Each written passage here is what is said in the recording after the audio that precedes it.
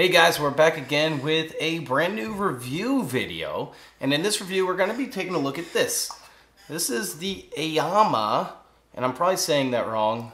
Sorry, I'm not great at repronouncing some of these foreign names, but this is the Aiyima Tube A-3. Now, this is actually a pretty neat preamp. It's actually a tube preamp. Now, if you're not familiar with this brand name, you might be familiar with the brand name at which it sells on the Amazon store, Aiyima. Now, if you're not familiar, you should take a look at some of my other reviews. I did a review on one of their subwoofer amplifiers. It's just a little TPA 3116 D2 little subwoofer amplifier that they've bridged, and it's pretty neat. I actually did some projects with it, and I liked it. And so they asked me if I wanted to do another review, and they sent me some ideas of products, and this is one that you guys have actually asked for a review on. So we're going to do something unique. We're not just going to talk about this, we're going to do some tests on it as well. So I'm going to go ahead and get on the computer. We can take a look at what the volume control does. We're going to take a look at the treble and the bass control, so you have not only an idea of what it does based off of my experience, but also you'll have the data so that you know exactly what it is going to give you. So let's go ahead and talk about why you might want a product like this. This is not what you would consider a typical amplifier. This is a preamplifier. That means this goes before your amplifier. Now, a typical amplifier is going to have on the back speaker wire outputs. This does not. This actually just has RCA. You're going to see an RCA input and an RCA output. Now, that's because what you're going to do is you're going to take your signal, whichever signal it is, whether it comes from a computer or your phone or a laptop or even a television, and you're going to plug this into here, and then you're going to take this output and now plug it into your amplifier. So whether you're talking about like a little board amp or whether you're talking about the DIY hi-fi amplifier, which I built recently, you could plug this right in front of it. Now when you do that, you've all of a sudden got volume control and now your tone adjustments as well. But that's not really the reason why most people will buy a tube preamp. Most people will buy a tube preamp because of its tubes. You see, there was a time where all amplifiers were considered tube amplifiers, and that's because they used vacuum tubes to create the signal, or to amplify the signal that you had. Now we don't really use vacuum tubes anymore. There are some amplifiers you can buy that are still tube amplifiers, but really you just don't get that anymore. And tube amps were known to have a unique sound signature, and that sound signature usually is described as having more warmth. So one of the reasons why you might want a tube preamp then is to recreate that sound that tube amplifiers used to give you. So you can play this in front of like a new Class D amplifier, and this will give you hopefully the same type of warmth that you were getting from an old tube amplifier without having to spend all the money. And so a lot of people will buy these, and this was actually a very inexpensive tube preamp. Now this particular unit does use some Chinese tubes, and that is probably because this is actually made in China. However, some people prefer tubes made from different countries and honestly a different variety of tubes. And the reason why people sometimes like different tubes is because they can give you a different sound signature. So each tube might actually sound a little bit different. Now the great thing about this particular tube preamp is it takes a variety of tubes. You can actually interchange them. Now you'll have to buy the tubes yourself, but you can. Now, I haven't got a chance to test them out, but here's a list of some of them that will work inside this particular amplifier. So if you don't particularly like the sound of these particular tubes and you want to try a different one, you can. So now that you kind of understand why you might want a tube preamp, let's talk a little bit about this, and then we're going to go ahead and get into some testing. This is actually a pretty nice unit, especially for the price. It's all aluminum. The outside casing's all aluminum, which is pretty nice. It's not necessarily the highest quality aluminum, but it's nice that it is actually aluminum and not plastic. Even the buttons and knobs are in aluminum. They're not plastic, which once again is a huge selling feature for these types of units. And it does have a power switch on and off. It's just a toggle switch right here. It does have a power input, a 12 volt 2 amp power supply comes with the unit, so you don't have to worry about getting anything for that. As far as the bottom of it, the only thing on the bottom is the rubber feet, which are attached there, so it does have some stability when it is on the desk.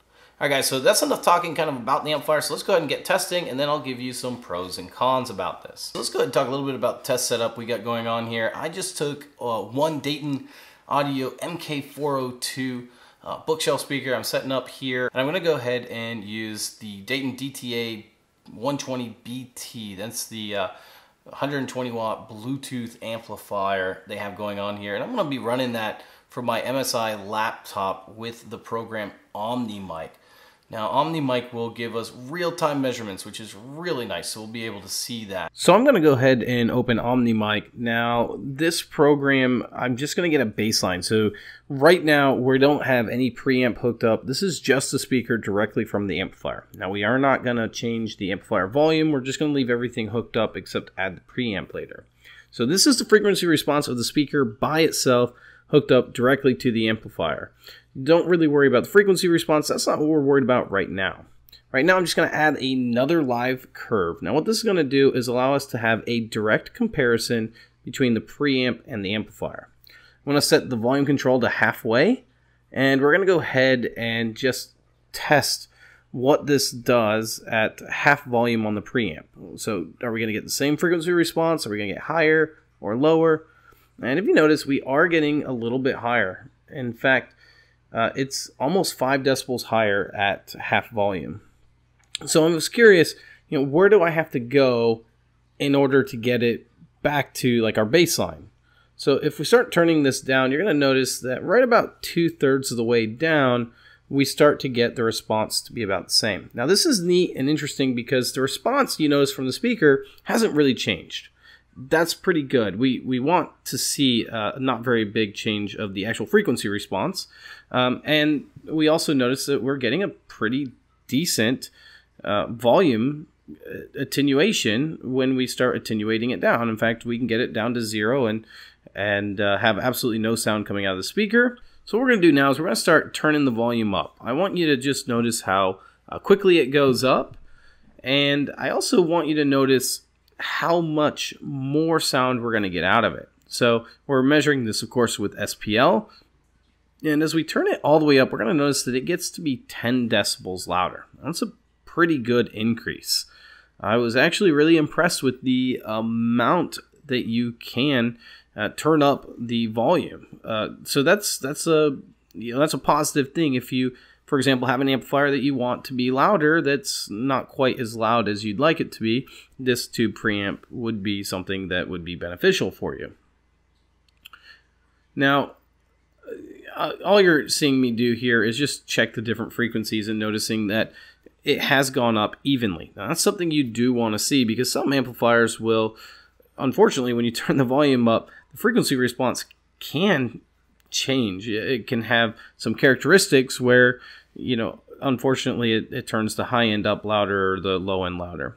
I'm going to go ahead and bring this back down to about that 2/3 volume where it's even, and we're going to start checking the treble. Now, with the treble control, you're going to see that it's starting to really start to attenuate from right between 1,000 to 2,000 hertz. And then it's going to go back up. Now, it was all the way down. This is all the way back up. That is about 5 decibel difference. That's pretty impressive, actually. And the thing that I like to see about this is the fact that it's doing a gradual incline and decline of the treble. Why is that important? Some of these just don't do that, and that's what you do want. So this could actually be good for a speaker designer as well when we're testing our bass response. If we feel like we're a little bit low or a little bit high, we can go ahead and just attenuate this a little up and down, and this is going to give us a nice slope, which is preferable. Now this starts around 600 hertz for the bass, and it is actually about a 10 decibel difference in the bass section, which is pretty impressive. And both of these specs are spot on with what the manufacturer says. They say it should get a plus or minus 10 decibels in the bass response and plus or minus 5 decibels in the treble response. I was skeptical that that was going to happen, but sure enough, that's exactly what we tested. All right, so now that we've tested it, let's go ahead and talk about some pros and cons. The pro of course, is the way that it measured. I love the fact that it didn't really affect frequency response unless you wanted it to.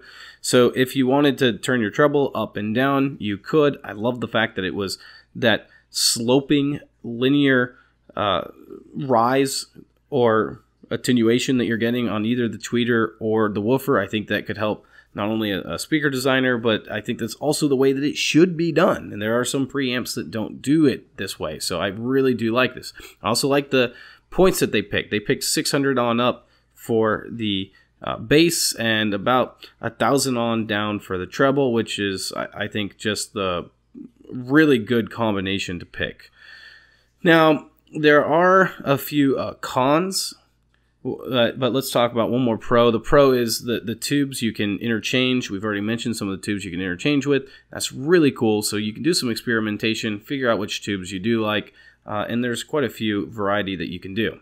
The cons are the tubes that it does come with are not typically the most highly desirable. It doesn't mean it sounds bad. It just means that you can get different sound signature from other tubes. Another con is the volume control as well as the treble and bass control. The problem that I have with them is there's no center point. What I mean by that is there's nowhere either marking or a notch or anything that lets you know that you've gotten back to center. Now, it's pretty easy still to get it back to center, but it would be nice to have that. There's also no remote control support, so those of you who want to put this, like say in front of a TV or something, you're going to have to get up and actually change the volume with your hand. So bringing it back to some of the old school days when remote controls didn't actually exist. Although I think that most of the time this is going to be a desktop amp. So are there any other real pros and cons? I can't really think of any. If you're in the market for a tube preamp, I think this is a pretty good value for it. It's a $46 and occasionally it has a flash sale. If it does go on flash sale, make sure that you've subscribed to the channel and that you've hit that bell to get notifications, because I'll let you guys know if this or any of the other products do go on flash sale for you. Now that's all I have for you guys today, so I hope that you enjoyed this video. If you did, please give it a thumbs up. Don't forget to like the video, share it with your friends, and subscribe to the channel if you haven't already. Thanks, guys. I hope you have a great day, and I will see you later. It's 123 Toyd, and I'm out.